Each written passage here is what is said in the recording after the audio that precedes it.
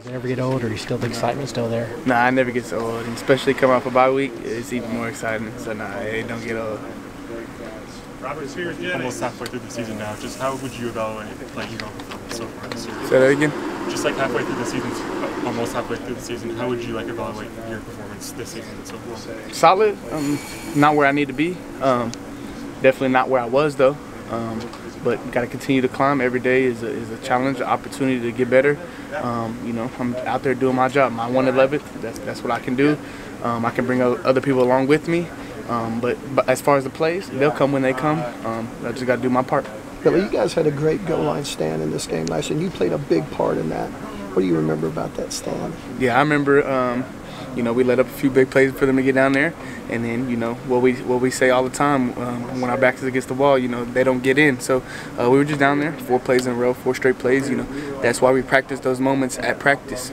So when the game comes, we're prepared. And so we were prepared, and we stood them 4 straight times in a row. What do you remember about the 4th down play when you stopped Worley? Yeah, I just remember, you know, we were in kind of a mixed call. Didn't necessarily know exactly what we were doing, so I had told Dasan to go ahead and blitz. I'll take care of them out here.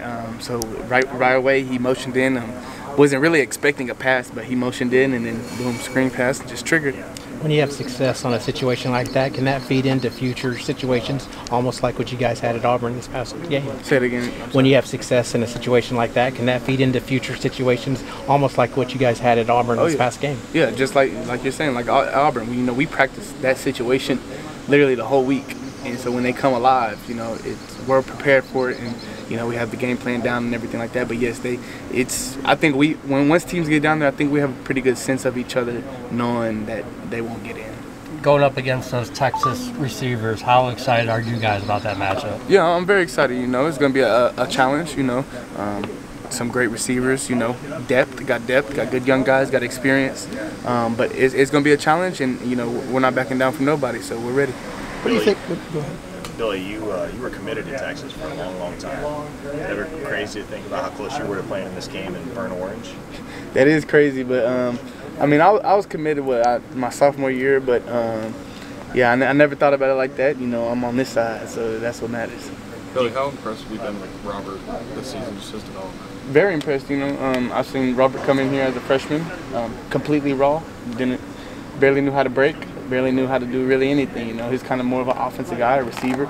Now you done seen him completely, you know, develop and change, like you said. But I'm very proud of Robert. You know, I said it at SEC Media. Be ready to see a lot of him on the field because he's put the work in, he's put the time in. And he's a guy who's going to continue to shine. You keep in touch with Anthony Hill at all? Yes, I do. Yeah. That's my guy. So yeah, we talk often. Your thoughts on their offense as a whole? What do you see in Texas? They're explosive, very explosive. They got 2 quarterbacks who can sling it. You know, they're accurate. They can throw it deep, intermediate, short, and then they're receivers. You know, and then especially up front, that line, they're very experienced. You know, they have guys who know what they're doing.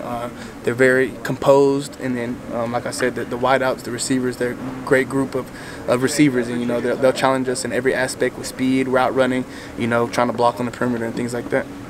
Billy, I think you said a few weeks ago that you felt this defense was playing at about 75% of its potential. Where do you think you guys are at now? Yeah, well, I say the bye week, you know, gave us time to, you know, rejuvenate our bodies, get ourselves back together. But we had a great practice today, you know, so I feel like, you know, we're still around that 80 range, 90 range. We're nowhere close to where we need to be, where we can be, but we're working every day to get there.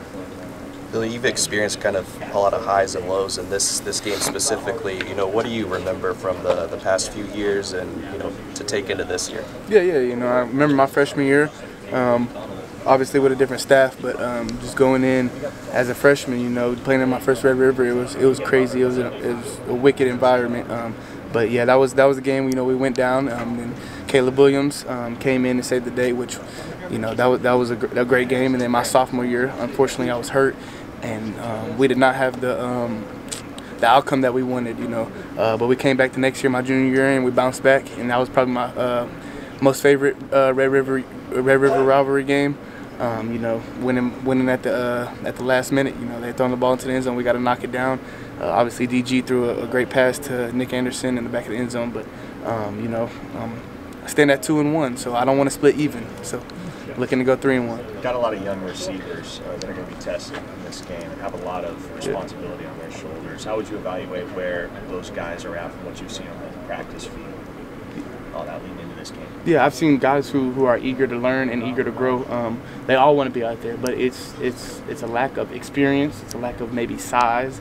As freshmen, you come into college at a disadvantage. But I've seen those guys, continuing to go hard and earn what they've got. They wouldn't be out there if they didn't come here and earn it. Every single one of them since they got here, they've been working to get on the field, and so now they have their opportunity. But just going against some of them in practice, they're good young guys, and they'll be ready for the moment.